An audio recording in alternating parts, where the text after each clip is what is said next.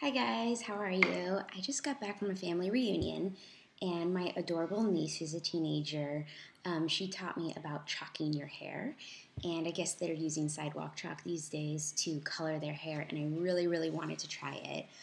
We didn't get around to it at the family reunion, so I decided to come home and try it. But when I was doing some research, I found that there's this stuff called hair chalk, which I knew nothing about. And so I ordered some of that. Here it is right here. This is by Color Smash, and it's called Hair Shadow.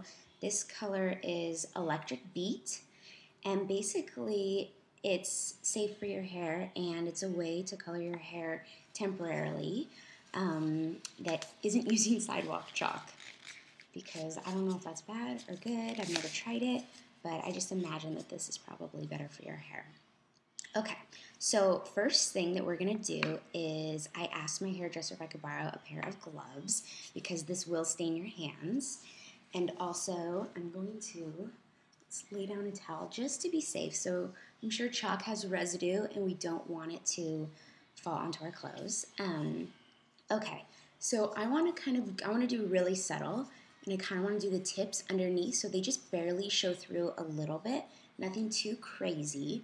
So first, I'm going to pull back my hair and clip it back with a clip. Yeah, see, I think I want to go like right in here. And so I think it's called Color Smash because literally you're just going to smash your hair right into it. Let's take a little chunk. I'm going to look in this mirror here. And you just pull it through like that. Let's do it again a couple times, kind of until you get your desired amount of color. That's cool.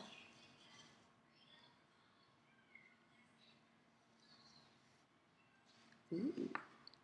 It's cool. Look at all that static. Oh my gosh, I don't know why that happened. So yeah, you can see how much of the chalk got on my hands, which is probably how much would be getting on your hands if you weren't wearing gloves.